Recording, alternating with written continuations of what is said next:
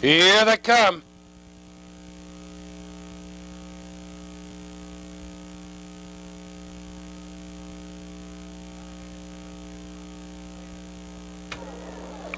They're often pacing between horses. Game Boris left well for the lead. On the outside, Woodhill Ray left. On along the inside, MUDGE'S Chad.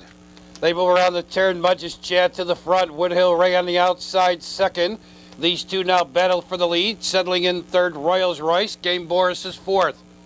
In fifth position to the backstretch on the outside of horses, that's Pete's Porsche. They race to the backstretch and approach the opening quarter. Woodhill Ray's worked hard for the lead. He now takes the lead off a quarter, 28-1. Woodhill Ray leads. MUDGE'S Chad racing second on the inside. Royals Royce third. Pete's Porsche now rolling up on the outside was fifth, fourth, third, second, and soon will be first. Pete's Porsche from the outside now takes the lead. Woodhill Ray second, MUDGE'S Chad third on the outside, parked fourth, Honetton Vance.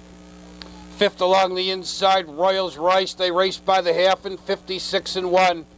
Less than a half mile the pace to cap off tonight's late double. Your leader, Pete's Porsche. Woodhill Ray racing second. Here comes MUDGE'S Chad third up on the outside. Honetton Vance gains ground fourth. And MUDGE'S Chad stayed inside and he's getting shuffled. Then to the outside, Anthony Spur comes on, followed along the inside by Royals Royce. Third over seventh is Siouxland Reward. Then to the outside, Dick Van Dyke trailing the field, Game Boris. Three quarters, 126-4. They're on their way home, and Pete's Porsche tells them all, catch me if you can, and he strides out to a three-length advantage. Woodhill Ray second from far back, closing ground. Here comes Dick Van Dyke. It's Pete's Porsche, the leader. Dick Van Dyke is closing up on the outside. Here comes MUDGE'S Chad through the open stretch. Dick Van Dyke, MUDGE'S Chad on the inside. Dick Van Dyke and MUDGE'S. Very, very tight. Even.